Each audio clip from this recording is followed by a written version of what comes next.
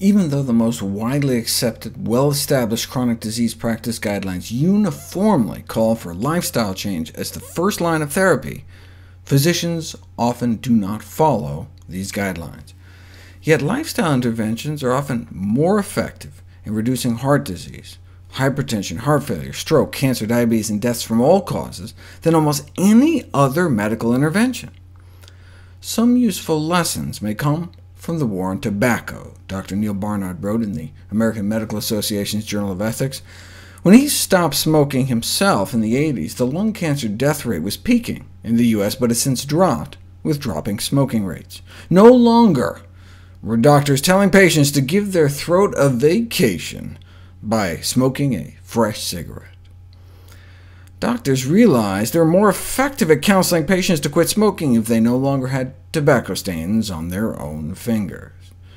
In other words, doctors went from being bystanders or even enablers to leading the fight against smoking. And today, he says, plant-based diets are the nutritional equivalent of quitting smoking. If we were to gather the world's top unbiased nutrition scientists and experts, there would be very little debate about the essential properties of good nutrition. Unfortunately, most doctors are nutritionally illiterate, and worse, they don't know how to use the most powerful medicine available to them, food. Physician advice matters. When doctors told patients to improve their diets, which was defined as cutting down on meat, dairy, and fried foods, patients were more likely to make dietary changes when their doctors advised them. And it may work even better if doctors practice what they preach. Researchers at Emory randomized patients to watch one of two videos. In one video, a physician briefly explained her personal healthy dietary and exercise practices and had a bike helmet and an apple visible on her desk. In the other, she did not discuss her personal practices, and the apple and bike helmet were missing.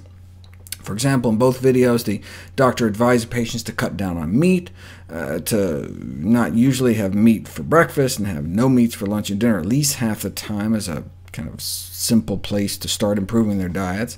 But in the disclosure video, the physician related that she had successfully cut down on meat herself, and perhaps not surprisingly, patients rate that physician to be more believable and motivating. So physicians who walk the walk, literally, and have healthier eating habits may not only tend to counsel more about diet and exercise, but also appear more credible and motivating than when they do so.